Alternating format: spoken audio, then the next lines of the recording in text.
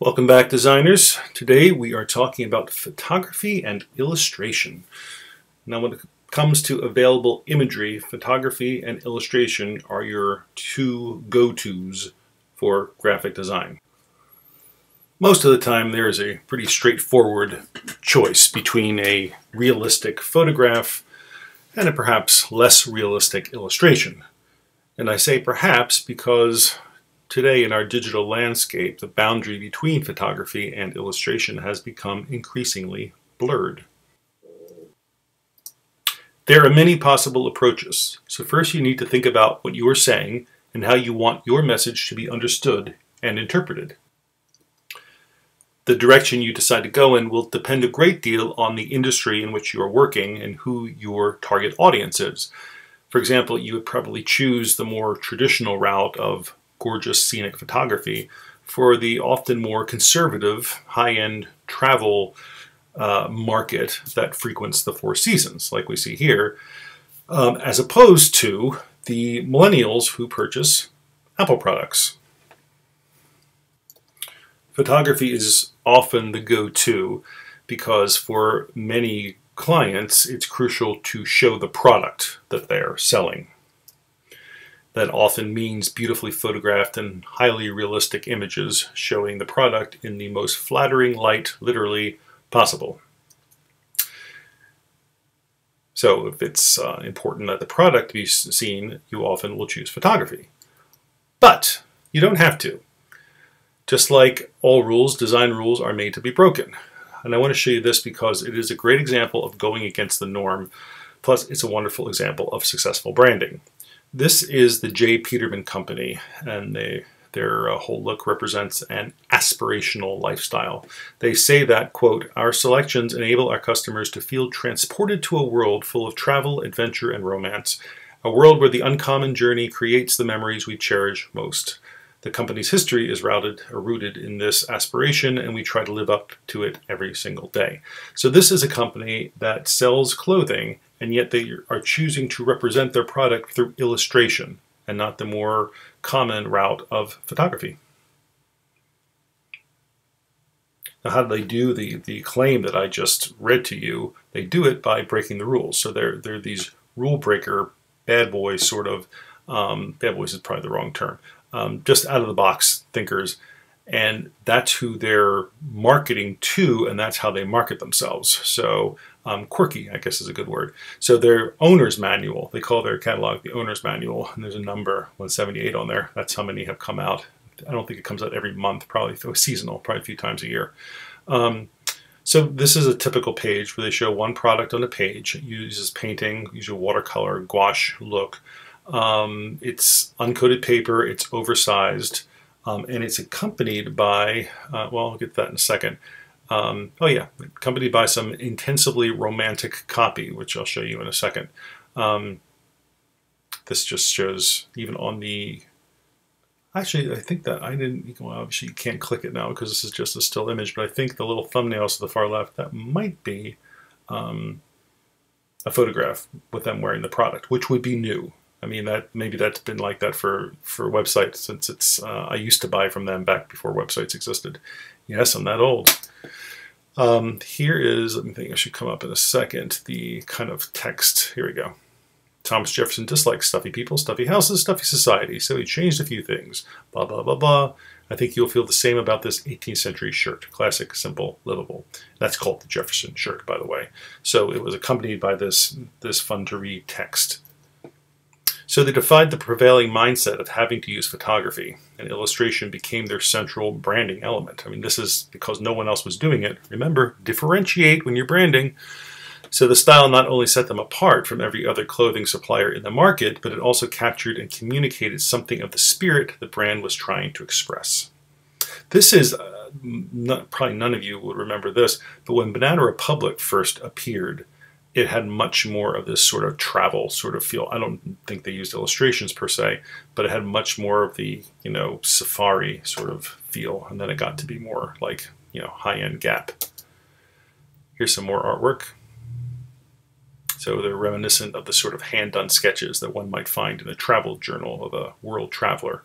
So it all just really plays into this whole aspirational lifestyle that they're fairly well-off clientele would want to aspire to, because this stuff, I don't know if you noticed that jacket, that was like a $400 jacket. So it communicated an authenticity about what they were selling.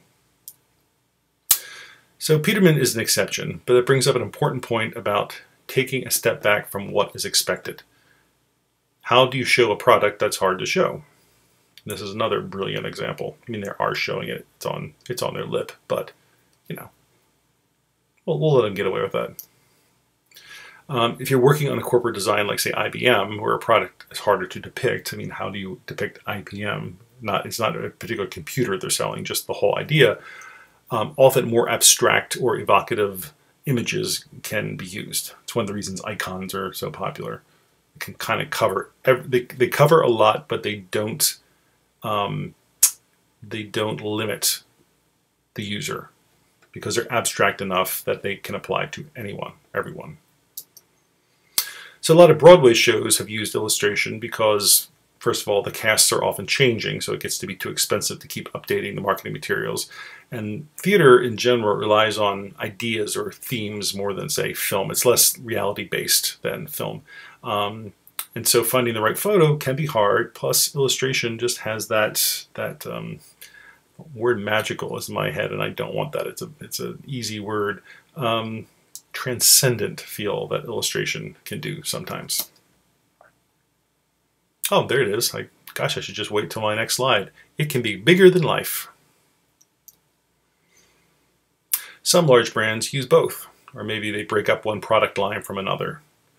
I mean, this is two very different looks for Starbucks, but you know it's Starbucks mostly because that logo is on there.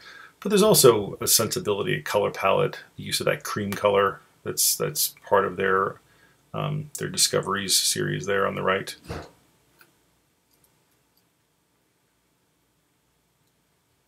And often, if they use photography for their main products, they'll use illustration for more ancillary branding efforts, like, you know, a rewards card or something like that, not their main advertisements. So you have to ask yourself, what emotion or tone are you trying to convey? There's two different posters for Death of a Salesman. They both give a very different feel of what that evening of theater is going to be like. And the one on the right is all wrong. The one on the left is much closer to the spirit of the play. Sometimes a single technique is inadequate to communicate the nuances of a brand, so custom combinations are invented, which once again, the digital landscape allows us to do. When you combine different images, you can say something brand new. Delicate art alone can evoke, in this sample, a look of old etchings and sort of an old feel, but when these offbeat images are put into these unusual pairings with these unusual colors, they make a more contemporary statement.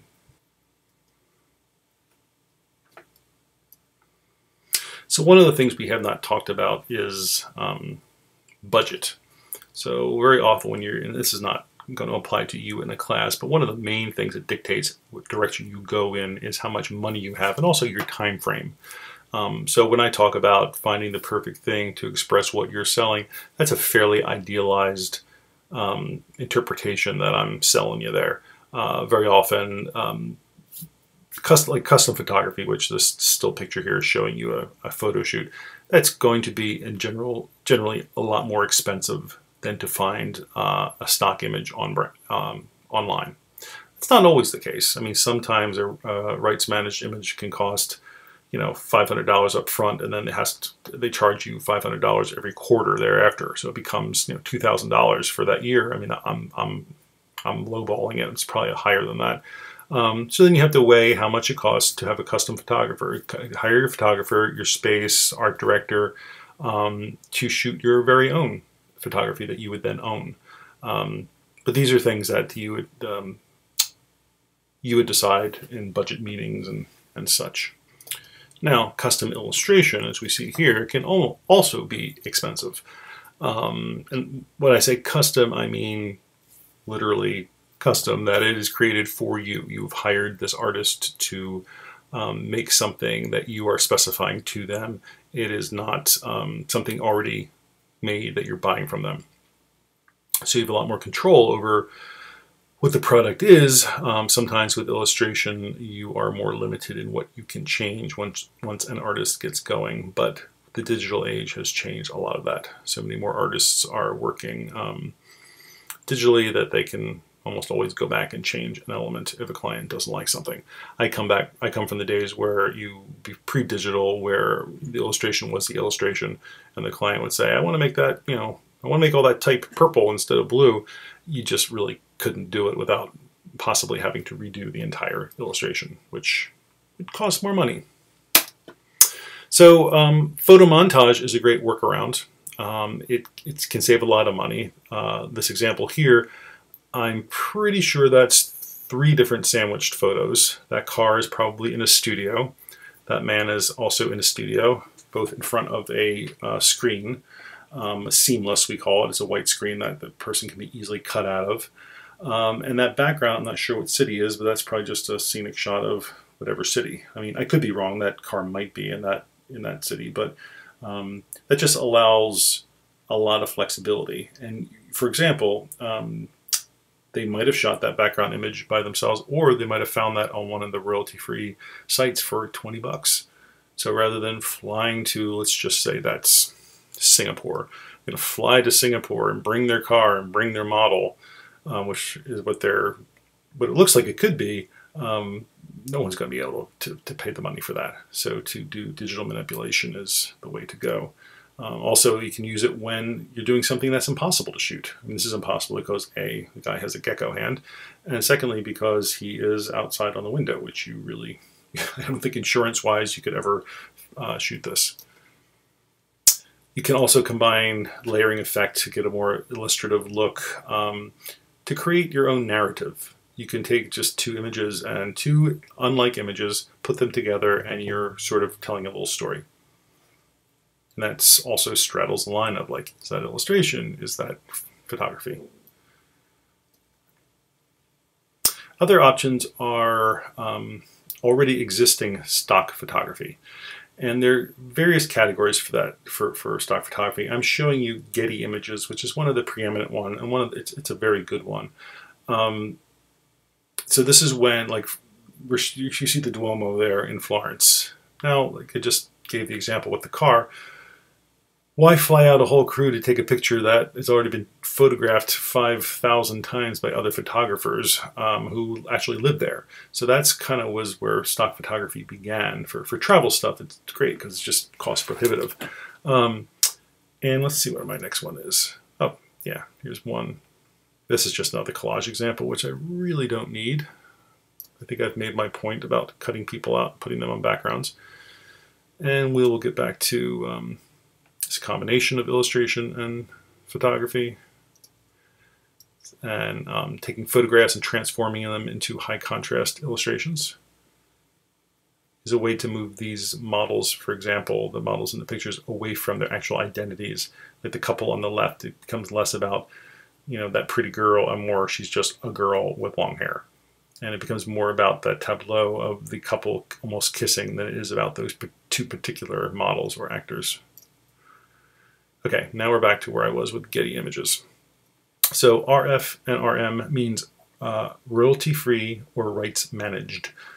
Royalty-free is your friend. That means basically once you pay for the image once, you can use it as much as you want. Now that's a very broad statement because there are some various rules and laws that are changing with that. But rights managed is the more expensive route, and that means you never quite have you purchase the right to use it in one very specific way. For example, you have to say, Toyota has to say to Getty, we want a picture of the Duomo there in Florence. We're using it in print ads, and that means they can't just use it if they want in a billboard or use it on online. For that, they have to negotiate a different price with Getty. And the other thing about rights managed is it's much more elite, and it's something that you have to have a big budget often to use.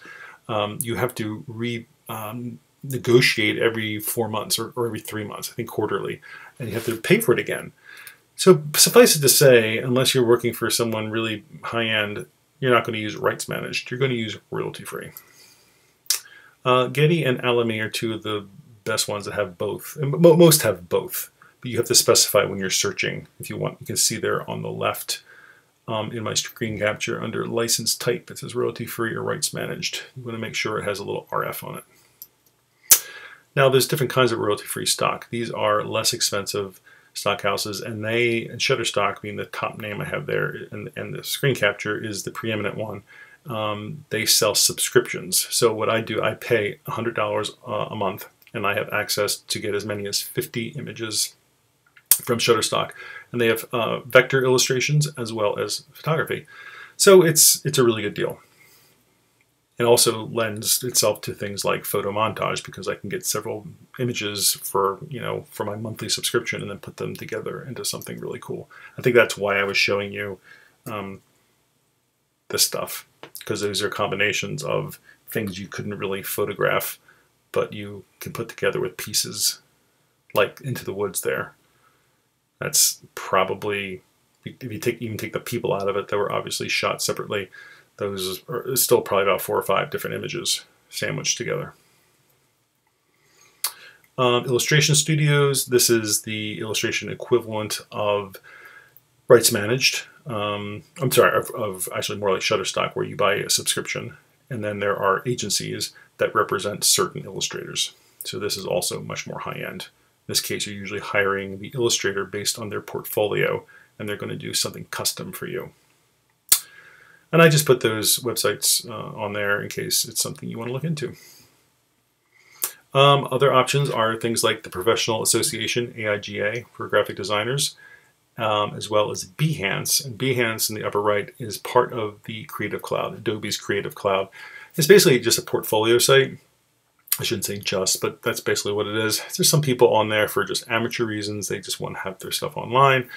Other people are selling. But it's a good place to look for inspiration, or very possibly to purchase work from an artist. And I think this is my last slide. The last two are public domain and free. We love free. Public domain is basically just things that have, after a certain amount of time, I forget how many years it is, 50 or 60 years, something that was previously licensed can enter the public domain, which just means that anyone is allowed to use it. And the art example I have there is something I did for St. Mary's College of Maryland, and that's all these editorial images, historic images that I wouldn't be able to purchase. I mean, you wouldn't be able to find those, first of all, and I wouldn't have the right to use them. But once they enter the public domain, you're guaranteed that you're allowed to use them. And then the free ones are just some various sites that have free stuff, and they make their money by selling banner ads and such. And I think that is the end. That is the end. So that went on longer than I thought. Really did this to kind of just help you with your the ad you're doing for your rebranding project, to just help you get your thoughts together. Anyhow, until next time, I don't think there's a quiz for this one. Lucky you. See you soon.